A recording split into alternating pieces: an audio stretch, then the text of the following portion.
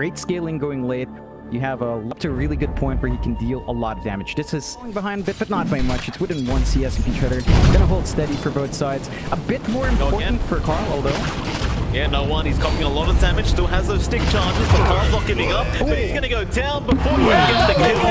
No one understanding. A great old time. Meanwhile, the mid lane, no one can be punished. Carl does eventually get his revenge on the Batrider. Giveaway not allowing it to go underneath his own tier 1 tower. This will allow him to get the farm and XP without giving anything away to the Batrider. And meanwhile, towards the top, he can help to secure some bounty rooms. But trying to forever. Immersion, make sure they get the kill, and now Zephyr trying to run, should make it up, but no one. He wants to go for a dive behind that tier 1, and he does get the double.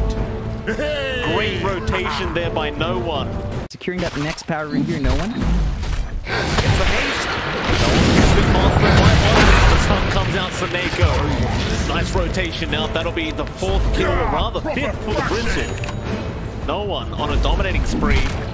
He's level 7 in comparison to level 6 of Carl. Carl can have Dolphins. It should be enough damage and they will get a return kill now. Great rotation there from Zephyr to ensure they could get the kill with that first lasso. Carl, he's just going to leave the area now. Scanning. Initiated again onto Zephyr. He will die. The Witch Doctor, and they'll also get Forever. And we talked about this lane, but Iron Tusk, it's quite disgusting. Good start, 2-8, 1k lead. Really, basically, free farming. This is big issues. Zephyrs in trouble when he gets back again. He's going to try and run, but a nice earth spike there from Semengo. Still calm now. Going to rotate on the Batrider and try to get the kill themselves. Right onto immersion, and it looks like he knows he's dead. Dire's top tower is under attack. Real back and forth here for this game 1. Very aware that 23 Savage is having a very good time. Gets the earth spike out. He didn't get the spring bomb into the heads. Never mind. Forgot about the lion with that instantaneous. Gets hexed. He might just die. Upside the map. Not Dream in the last second. Zephyr around with the Melodic. The stun out as well. Dream, he can't get out this one. In fact, his Tusk may not be able to get out of this one. Trying to get something done, but the perma stun out from Forev. And Carl is able to pick up the double. Bottom tower. I want to make it very, very hard for Savage on that Warflame to feel comfortable. Forev is going to juke out the shot. The snowball and the Higa, and the Walrus punch out from Emerge, but now Carl is around with Zephyr. They'll make the jump in onto no one, but now Dream joins in, a buyback for him. Coming back at this team fight, but Carl is looking way too low, and does go down to the IO. So does Zephyr, and now the earth spike there for him to make sure he can't punish, but Whitemon gonna charge in onto Emerge. They've got the task, but they hit the swashbuckle. It won't matter though. They get the kill, but now no one. Might be able to punish for him and get a time back. Very early on back. Look at the damage up. My goodness. The whole team is going to be well worth it for that. Oh yeah, they need that injection. They know they can't fight right now in T1, so you take what you can get, although they are diving. It's a hard kill to go for, Afterlife. He's taking all the Death Ward damage, but nothing's happening. Now the lasso comes out. No one. He's going to rotate. Afterlife still alive, just not dying. Zephyr. To the Melodic Zephyr. He's going to die, even though he tried to TP. It wasn't enough, and now Carl's going to go down. They just can't kill him. Afterlife, he took the whole Death Ward duration with the Melodic, and nothing happened. Forever. He's been relocated on. He's going to try and run. They might just dive the tier 3 towers now. It looks like they can, and they will. Forever, he can't even roll away. Just utter domination from Monaco Gambit. Smoke immediately. He does have a blink up now. This will be the surprise reveal. I'm not sure if Monaco Gambit saw this. They're going to go mid lane to try and go after no one. It's the big Bristleback, but there goes Dream to make sure he stays healed up. Forev going to roll through, trying to get the damage up, but now the snowball saves to delay things. Semengo will be blown up by 23 Savage. But onto Carl instead. There's your Batrider dead. Can they do anything else though, T1? They've almost got the Tusk and they'll get him, but they've lost Whitemon on the SP. Onto no one now. 23 Savage going to try and do it by himself, but it's not looking possible. He needs to just chain away, and T1 will lose that team fight. 3-2. Monaco. You have to expend the lasso on the IO, but even then it's going to be a hard ask for the side of T1. You go again.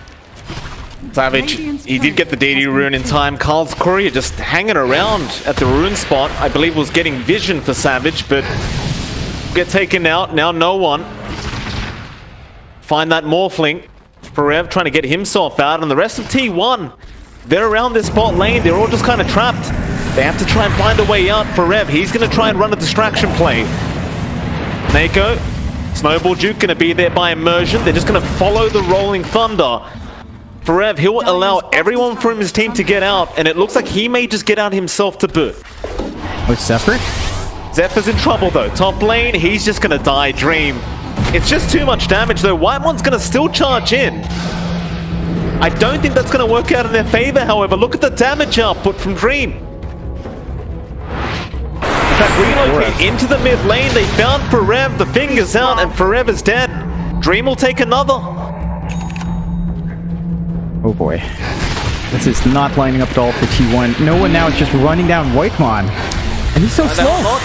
He is very slow with all that nasal goo. He's going to die mid-charge. A triple kill out for Dream now, right across the map. And at this stage, John, T1... on the map, and T1's got to step up here.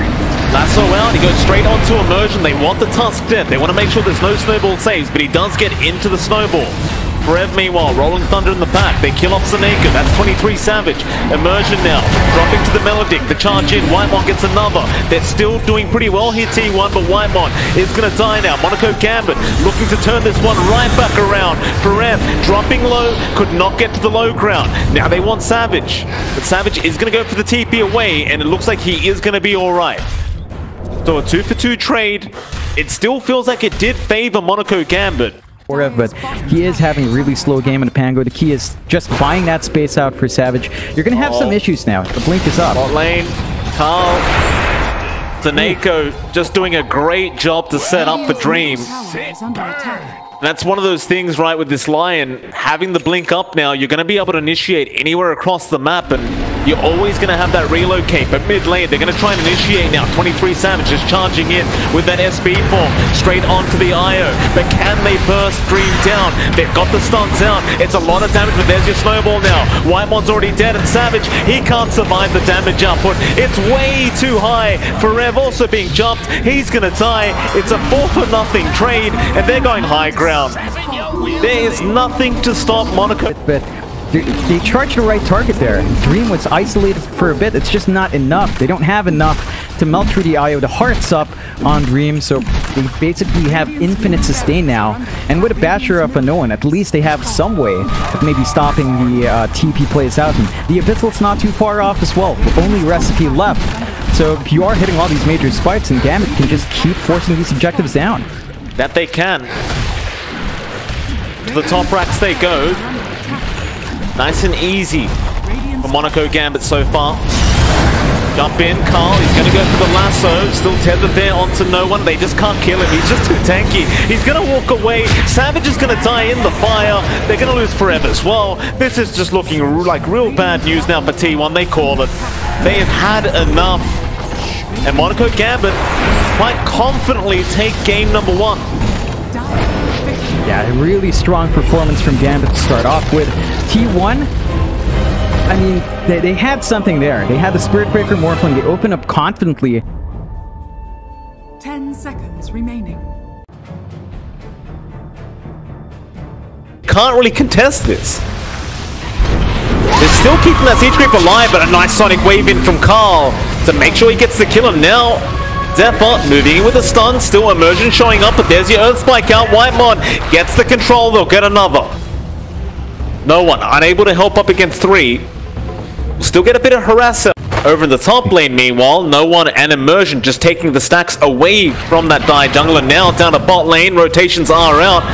Immersion is around. Carl, a great Sonic Wave lands on 2. Wukong's commando committed by Dream to make sure they can't fight back. A great snowball out. Immersion cancelling the TP of Forev to boot. They'll get one, and now Forev, he's a sitting duck. He cannot get himself out, and he will just die.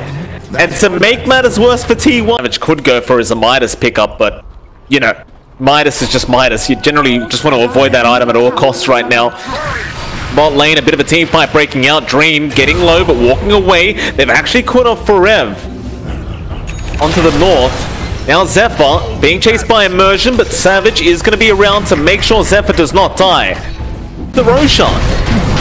It's as simple as that for Gambit. If the other team doesn't want to fight us, we'll just find an opponent that does. And Roshan is always up for a fight. There you go. By himself. Meanwhile, top lane, Zephyr, he showed on the map, so they're going to go for him immediately on the Alchemist, and Zephyr is much less tanky than, say, the Slark. Necro 3 up as well. Got a bait toss out. Carl going to try and protect Zephyr, but Zephyr is in big trouble. Roar out as well onto Afterlife. Here comes Savage, but who do you find? Who do you target? He's going to pounce away from the Wukong's command, but Zephyr was not so lucky. 3-1 down. Earth Spike out, the rack still dropping. Savage going to move back in, right into the middle of the beast. A big sonic wave up by Carl, but the snowball straight back into the Queen of Pain. They get taken down. The Dark Rift, the taxi, it'll be cancelled, but it won't matter. T1. They got in the way and they got run over. T1, they are forced to back off. And they've gotten a lot from this push. Melee racks down to pounce from Savage, not being able to keep up with a Monkey tier 1, top tier 3. Well, at least you've got the Quap Ags out now. So you've got something. Pounce in. Savage going to try and buy more time, but the second pounce, it lands onto Afterlife. The Shadow Dance not really going to get him out either. Sonic Wave committed by Carl, but it's not going to be enough. Savage is going to die to the poison attack, and another tip is there by no one. He knew. That'll be the mid-racks. Going down once again, Gambit. Just so dominant. T1, they don't seem to have an answer yet. No, that was the Ags. In and out. Getting one hit and moving backwards. Now moving back in onto no one. They just can't commit. Carlo, he has committed. Sonic Wave in. BKB popped. Raw is there onto the task. But who are we aiming right now? Immersion, he's going to survive. Carl's forced to blink away. And Savage will also pounce out. But nobody goes down. In fact, they're all looking very healthy here on Gambit. And they're going to move right into that bottom racks. In fact, Savage, he's going to try and fight with the Shadow Dance, but he needs a way out. Whitemon, meanwhile, going in from the backside with an Earth Spike, but it is not going to help. And they have found Savage. He pounces away again, but Dream is going to be on the chase. Not getting any bashes, though. But regardless of that, they are back into the bottom racks, and this could be Megas. How do you stop this? Sonic Wave again, just not doing enough damage. Shan's going to be on target. Now they've got the root there and Carl's gone. Mega creeps up at 27.5 minutes into this game number 2. A bit later than last game, but I don't think Monaco Gambit are going to mind too much. And here we go again. Dream just getting a triple kill in the back, killing off everybody. Savage, I don't know what he can do right now. He tries to pounce, he gets trapped in the tree line. He's not even in the fountain, and now they're going to know about it. They found him in the trees. They're going to kill him off as well. They are diving in the fountain, but the GG's been called. T1, they have had enough. And Monaco Gambit, what else is there to say, John? Just complete domination.